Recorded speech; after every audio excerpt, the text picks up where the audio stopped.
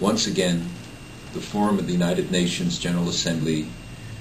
will be defiled by the presence of the President of Iran,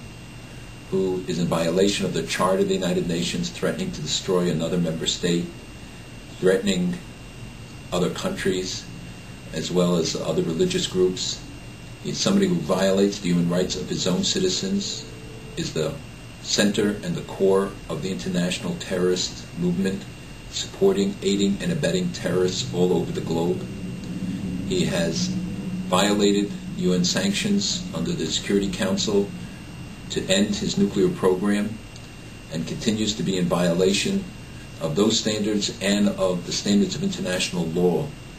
And so he should not be allowed to address the United Nations. Unfortunately, he will be there, and so will we. I think it's imperative that people of every faith, every religion, of every creed, people who care about the future course of this world, people who care about the war against terror, people who care about the human rights of the people of Iran and others around the globe,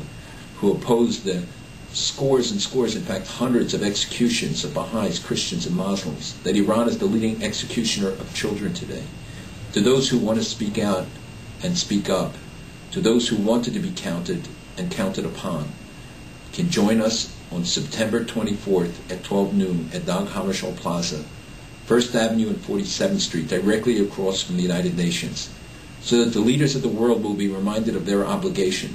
that the United Nations will be reminded of the sanctity of the Charter and the need to uphold it, and that the leader of Iran will understand that we will not be silent, that we will not tolerate or get tired, that we will continue to act and to speak out against the outrageous behavior, from the Holocaust denial to the involvement in terror, support of Hamas and Hezbollah and scores of other terrorist groups around the world, and especially to make sure that the message that Iran must be stopped from having a nuclear weapon. Please join us next Monday, September 24th, 12 noon, 1st Avenue and 47th Street, across from the United Nations.